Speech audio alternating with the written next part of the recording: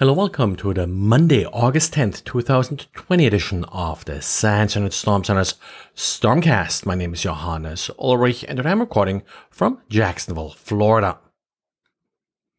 And this weekend, DEF CON, of course, happened remotely as everything these days. And one of the big topics, again, IoT and cameras. Now, Guy also took a look at his honeypot and saw exploitation attempts against some older vulnerabilities from 2017, actually, against wireless IP Wi-Fi cameras. This is a generic type that's being produced and marketed under 1,250 different brand names and models. So essentially the same camera shows up in different housings and under different names, making it pretty difficult to identify if your camera is vulnerable. The exploit, as often for these type of systems, is pretty straightforward. Just a simple GET request with the right parameters allow you to execute arbitrary code. Now, the one type of attack that Guy was sort of zooming in on here is those that establish backdoors with Netcat. Essentially, they are setting up Netcat in order to then connect back to the source of the attack and expose a shell. Very simple, very straightforward attack, and of course, bit more robust in the sense that the attacker doesn't actually need to brute force a password in this way. They just get a shell back and then of course can do whatever they need to do using that shell using a follow-up attack. And today, of course, will be a little bit DEF CON heavy, and we have a second story here coming from Check Point. It was actually pre-announced on Thursday, and it's about vulnerabilities that Check Point discovered in Qualcomm's Snapdragon. If you have an Android phone, it's very likely that one of these Snapdragon chips is powering your phone. They're often referred to as a DSP or digital signal processor because it does a lot more than really just the CPU. It's also charging controllers and stuff like this are often integrated, and it's your one chip solution to essentially build a phone. In the Apple world, of course, you have the Apple A chip series that's being used as a competitor to Snapdragon. Check Point did take a closer look at recent Snapdragon chips and found over 400 vulnerabilities in these chips. Now, again, these are entire systems. So when I say vulnerabilities in a chip, does not necessarily mean vulnerabilities in the silicon. There is extensive firmware involved here. So many, if not all of these vulnerabilities may be patchable in future firmware updates.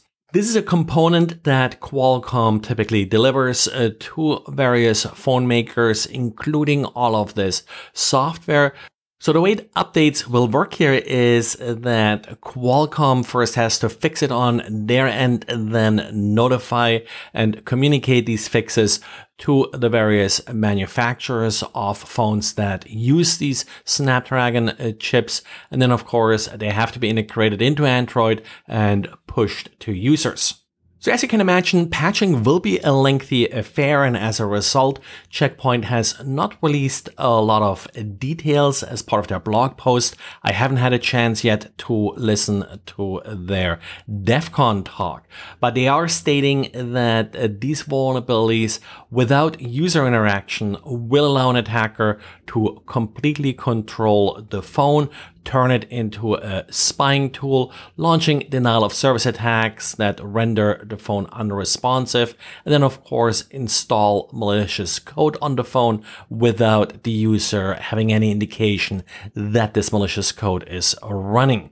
At this point, there is no indication that these vulnerabilities are currently being exploited. So what should you do about all of this? Well, not much really. Don't do anything because there isn't much that you can do about these vulnerabilities.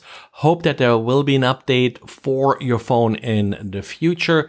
And then, of course, just be careful how and where you use your phone. And the Great Firewall Report has a great blog post by a number of authors about the recent blocking of encrypted SNI or ESNI by China's Great Firewall.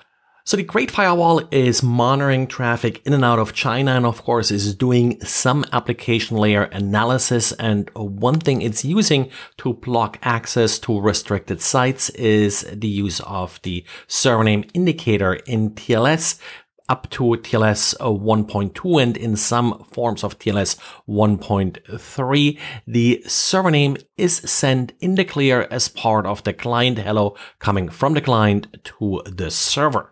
In TLS 1.3, an option was added to encrypt the server name indicator, and that of course removes the ability to block traffic to specific websites.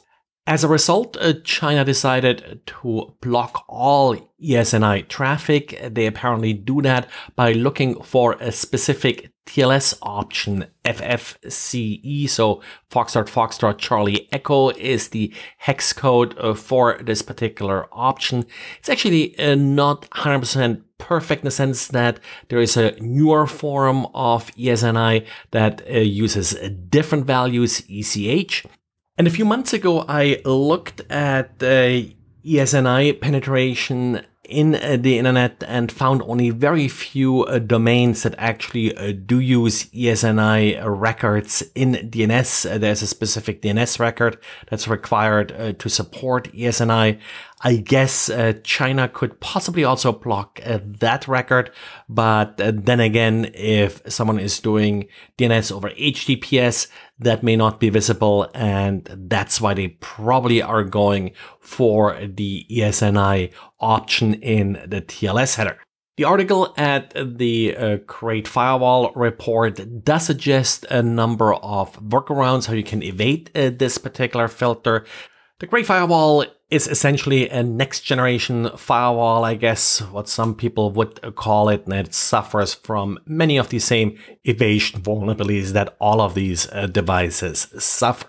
In particular, of course, since it has to operate at a rather fast speed. Well, and that's it for today. So thanks again for listening, and talk to you again tomorrow. Bye.